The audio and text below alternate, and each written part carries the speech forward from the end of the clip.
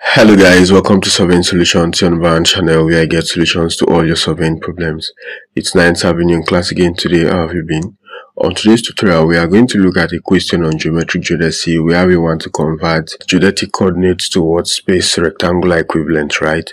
So the geodetic coordinates are in latitude, longitude and height, and then the space rectangular coordinates or the Cartesian are in what? X, Y, Z, right? Good. So for the latitude we have 40 degrees, for the longitude we have 60 degrees, and then for our h we have 500 meters.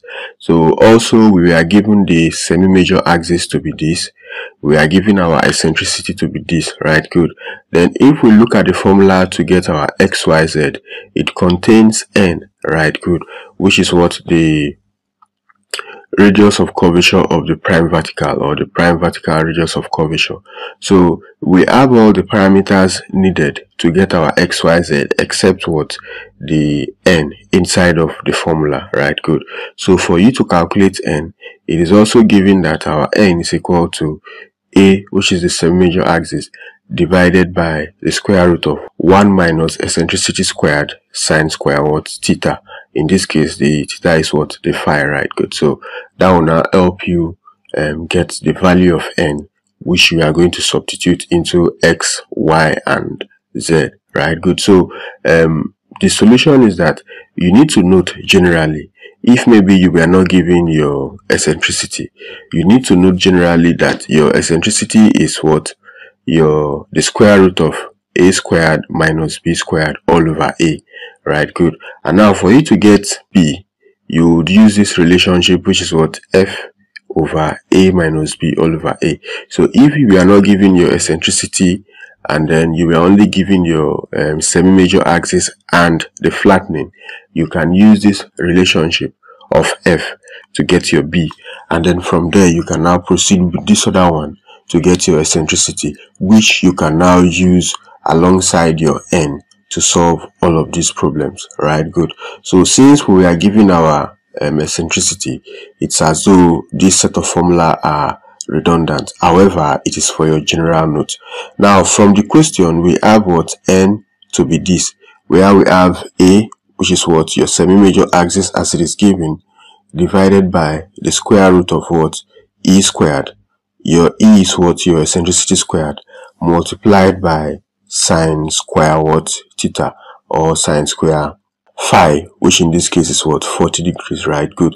So for you to work on this very easily, let's bring out the calculator. And then when you are working on geodesy, or maybe when you're carrying out any geodetic calculation, it's always easier, or it's always better rather, to leave your calculator to a very good number of accuracy, even if it's up to 15 or 10 or 9, right? Good. So this is in 3 decimal places, so we need to change it from the 3 decimal places to, let's leave it at normal for now, or instead of normal, let me take it to 9 decimal place so that we don't have some significant values. So we still take it to fixed, and then let me leave it on 9, right? Good. So our e, which is this, right? Good. So we need to save the value of a and e on the calculator. So we have so the reason why I want us to save it is that it will be easier for you to recall these values when you have saved it than typing it at every point when you need them, right? Good. So shift this and then a, right? Good. So if we do alpha a equal to the value of what the semi-major axis is out, then if we still come up, we have our eccentricity that needs to be saved. Good. So similarly, we can store this on what? On the letter e, right? Good. So if we recall alpha e, we have that value stored, right? Good. So this will now make it easier for us to just recall them. So first off, the operation is for what? The calculation of the radius of curvature of what? The prime vertical. So we have a divided by the square root of 1 minus e squared sine square what? Phi, right? Good. So in this case, we have to start it this way for it to be easier for everybody. So you can go with sine 40 degrees, sine square 40. So when they say sine square 40, you just go sine 40. When you have your answer, you now square that answer. So that is simply what? Sine square 40 degrees. So when they say sine square 60, you do sine 60 and then you square it. Not sine, maybe you find the sine of 60 squared. No, you do sine 60 and then you square it, right? Good. Just like sine 60 times sine 60, right? Good. So we have the first one to be sine 40. We have our answer and then we squared it. So we got this, right? Good. So we have completed sine square 40. Now we can decide to multiply this by eccentricity squared, right? Good. Remember that we are coming this way because if you are going with BODMAS, you have to do subtraction last, right? Good. So that's why we are carrying out all the multiplication operations, right? Good. So, and then as we are carrying out all the multiplication operations, you know, you look at the values because in multiplication, a times b is equal to b times a, so the order does not really matter, right? Good. So we have done sine square 40. Now we have our eccentricity squared. Remember, we have stored our eccentricity as e, right? Good. So we can easily recall it as what? Times alpha e squared, and then we say equal to. So if we do that, we have what? This value. Are we together? We have splitted the process here. E squared gave us this, and then sine square 40 gave us this, right? Good. So when you now do e squared times sine square 40, you would have this value, which is this last value that we have here. So finally, we can now do 1 minus the last answer we got, right? So if we hit equal to, we now have 0.99723,403, right? Good. So that's not the end for the denominator. The denominator also has what? A square root, right? Good. So finally, we now do square root of what? Answer equal to.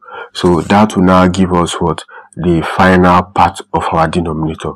But for us to get n, it is what? A divided by everything we have been doing in the denominator. So we now say alpha a, which we have stored earlier, divided by the last answer we got. That will now give us the value of what? N. Are we together? So this is how you can simply go through the process of calculating n, right? Good. Which is the radius of curvature of what? The prime vertical, right? Good. So when you have gotten this value of n, you can now substitute into your x, y, and z to get what? The x, y, z values of what? Your latitude, longitude, and height. Are we together? So if you missed it at any point, you can always pause and then rewind. So since we have gotten x, it now implies that we are going to substitute. So substituting into this formula of x, we now have our n, which is this.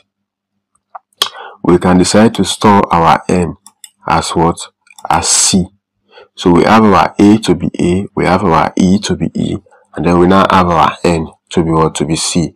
So always remember that we have stored the value of n, which is this radius, as what? As c on our calculator here, so that it will be easier for us to what? To always recall. Right? Good. So we now have what? This substitution to do. So it will simply be, if we want to take it once and for all, but always remember to break it down. This is just a direct multiplication, so there is no complex stacks in this one. The only part is what? This bracket. So you can just decide to open this bracket, and then you have alpha c plus our h is giving us what? 500, right? Good. So we have alpha c plus 500. We close that bracket, right? Good. So that's the only complex part. Then the next thing is what? You multiply it by, ensure you close this bracket, and then you multiply it by. So you see the value of x is out.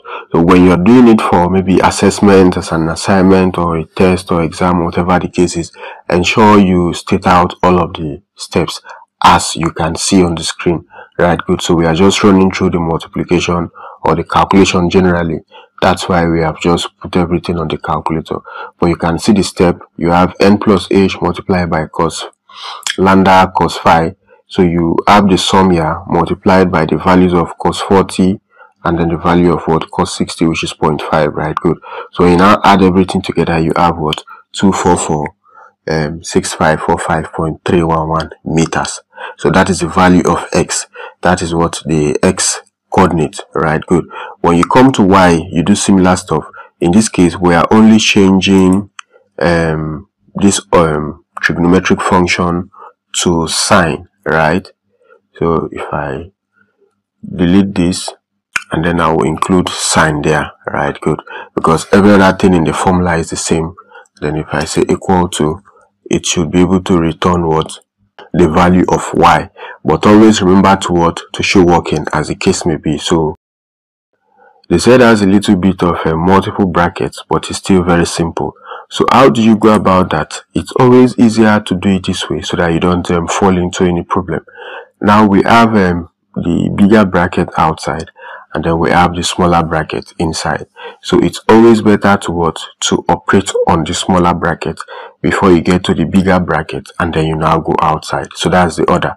So if we are operating on the smaller bracket, we have what? Our n to be this. Remember that our n is stored as c, right? Good. So we have our n to be this into 1 minus e squared. Our e is this value squared. We close that, plus what? 500, which is our h. Then we close the bigger bracket, times sine 40, right? Good. So if we come down, we still have our n. Our n has not changed, so we now have 1 minus e squared. Remember that we have our e somewhere here to be this. So if we do e squared, we have what? This value, which is this same value that you have seen here, plus 500 times sine 40, right? Good. So if we now still come down a bit, you can see that for the inner bracket, we have done the square of eccentricity. Now we want to subtract that one from 1, right? Good. We want to subtract that square from 1. So it will now be 1 minus the last answer, right? Good. As you can see on the screen, we have this value. So we are done with the operation of what? That inner bracket. So since we are done with the operation of that inner bracket, we are now going to multiply, because there is an order in board mass. So we are now going to multiply this result we have gotten with the next operator, which is what? Multiplication, right? Good. Because addition and subtraction are always at the tail of the order. So we have what? The next operator to be what? Multiplication. So we now multiply whatever we have gotten here with our n, right? Good. So this value times alpha c. Remember that c was used to store n in our process here. So you have what? You have 6344219.321. Then you have what? 320, just 0.001, right? Good. So that is for your n into 1 minus e squared. Then the next part of it, we are still inside of this bracket, is to add what? 500, right? Good. Because that is the plus h. So you have plus 500. So when you do that, you have 6344219.321 plus 500. So it will now give you 6344719.321, right? Good. So you can now move on to multiplying it by sine 40. So you now say multiplied by sine 40, right? So that should now give you what? The value of z. So you see the process, it's very, very simple, but you just need to understand how to, maybe especially the part that contains squared, especially in this part that contains squared in what? The prime vertical radius of curvature, right? Good. So you need to know that square is, you just multiply it by itself, or you get the value and then you square it. Then coming up to the z calculation, you have two brackets, so you operate on the inner bracket. When you are done, you go to the next stage, which is what? Multiplication. So you multiply the result you got with what? N, after which you now add it to h. So when you are done with all the brackets. You now multiply the sum by what? By sine 40 degrees, right? Good. So when you are done with that, it gives you what? Your z value. So these are the equivalent, the Cartesian equivalent, right? Good. Space rectangular coordinate equivalent of our latitude, longitude, and height. So we have them to be this. Generally, your geodetic coordinates refer to coordinate system used to define locations on the Earth's curved surfaces. That's why the units are in what? In degrees, right? Good. Unlike the Cartesian that we have it in meters. So they are fundamental part of geodesy, describing points based on the Earth's shape and size as defined by a specific reference ellipsoid. Then for the rectangular coordinate system, also known as a Cartesian, is a two-dimensional system for locating points on a plane using two perpendicular axes. In this case, is what? X and Y. And if there's any vertical protrusion, that's the Z, right? Good. So you should know that X, Y, Z is not the same thing as easting, northern, and height. Maybe subsequently we are going to get to that point. So generally we have shown you how to convert your geodetic coordinates to your space rectangular equivalent. So we are going to see you on the subsequent tutorial. Ensure you keep staying safe and have a very good time. Bye.